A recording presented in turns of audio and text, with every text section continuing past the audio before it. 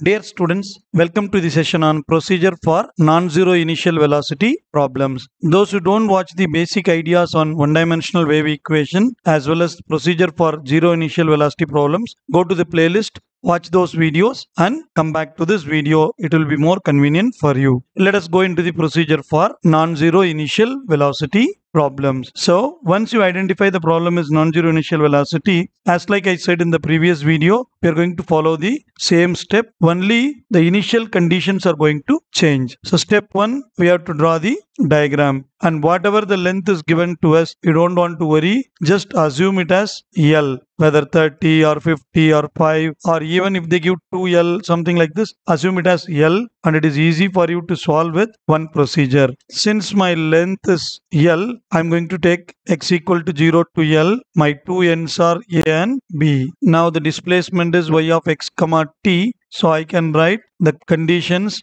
both the ends, the displacement is 0. Now step 1 get over. Step 2, we are going to write the 1D wave equation. That is nothing but y double t is equal to a square y double x. We know that a square is equal to t by m, where t is the tension, m is the mass per unit length. When I want to go for step 3, I have to write the most suitable solution. But we know there are 3 possible solutions for wave equations. But we don't want to write in the exams. This is for your understanding. I'm writing here and it is helpful for your MCQs. So step 3, I'm writing the most suitable solution, that is a cos lambda x plus b sin lambda x into c cos lambda at plus d sin lambda at. I'm going to take it as equation 1.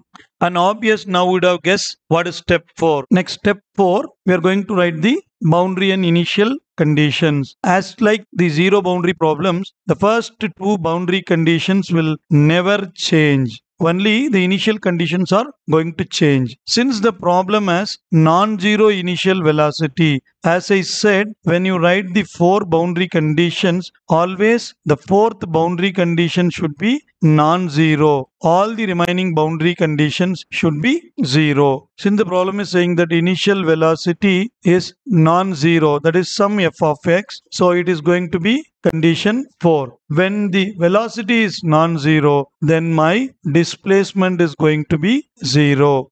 This is the 3rd and 4th condition for the non-zero initial velocity problem.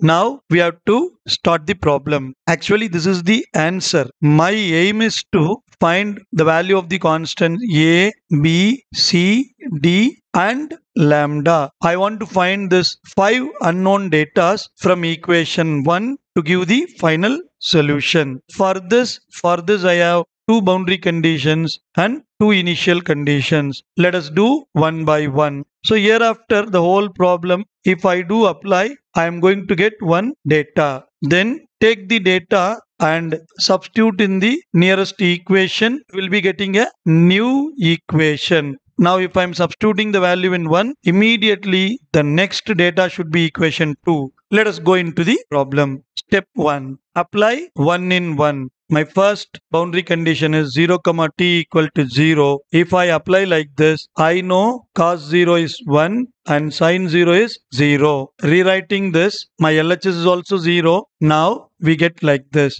Do you remember, students, if x into y is 0, we have 3 chances. Either x is 0 or y is 0 or both x and y are 0. Here both cannot be 0. If both are 0, then my equation 1 is 0. That is not possible. So any one of them is going to be 0. Now you see c cos lambda at plus d sin lambda at is not equal to 0. Why? If this is 0, what would happen? My displacement y of x comma t will also become 0. So that is not possible. Therefore, c into cos lambda at plus d sin lambda at cannot be 0. The only option is a equal to 0. So when I apply, I get one data. Now substitute a equal to 0 in 1. When you substitute, the next equation is going to be equation 2. When I substitute a equal to 0 in 1, I'll be getting this equation. Name this as 2. Again, we have to do the same procedure.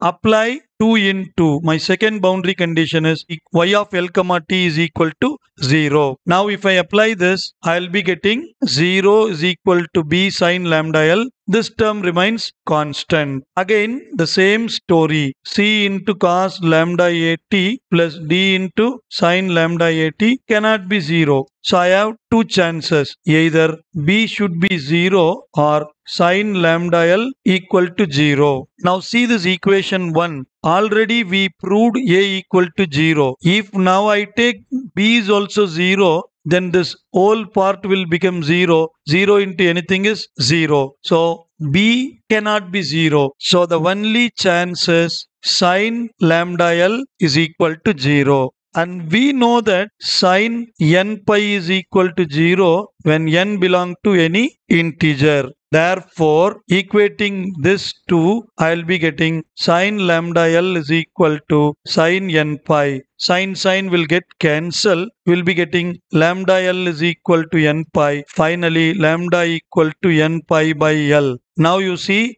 I apply the condition, I get a new data. So substitute this lambda in 2 to get a new equation 3. So substitute the lambda value in 2, we are going to get the following equation. I am going to take this as 3. Next, once we get equation 3, as usual, we are going to substitute 3 in 3. My third condition is y of x comma 0 is equal to 0. So apply 3 in 3. We will be getting this. Cos 0 is 1 and sin 0 is 0. We will be getting b into c sine n pi x by L. Here we see b cannot be 0. Already we found a equal to 0. If we take b is also 0, then my displacement will become 0. So this is not possible. B should be non-zero. Next, sine n pi x by L is not equal to 0 because in the previous step we find sine lambda L equal to 0. From that only we find the lambda value.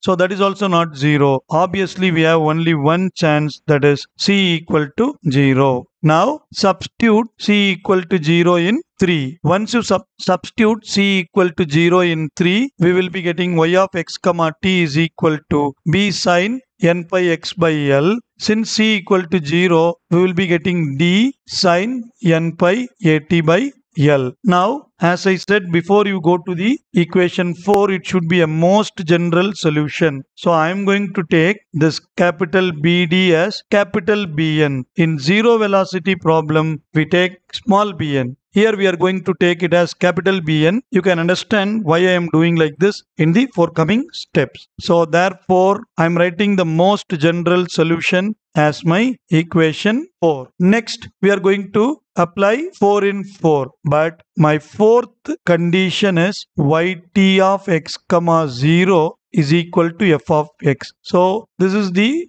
derivative of y. As usual, what we did in the zero initial velocity problem, the same thing. I'm going to differentiate 4 partially with respect to t to get yt of x comma t. Then I can apply the fourth condition. Differentiating equation 4, we will get n equal to 1 to infinity, bn is constant, sine n pi x by L is constant. Since we are differentiating partially with respect to t, then sine differentiation is cos n pi at by L and the constant is n pi a by L. Now, if you take this as equation 4 star, apply 4 in 4 star, we are going to see this cos 0. Cos 0 is going to be 1. Now, I can write like this. Since yt of x comma 0 is f of x, this is my final data. Now you see capital Bn is one constant and n pi a by L is another constant. So I am going to take this as small bn. My small bn is going to be capital Bn into n pi a by L. If I rewrite this equation like this, it looks like my half-range Fourier sine series. Therefore, if we found small bn, then if you multiply this small bn with L by n pi a, I will be getting capital Bn. Substitute this capital Bn in equation 4 to complete the solution. So as usual, Bn can be found from the formula 2 by L integral 0 to L f of x sin n pi x by L dx.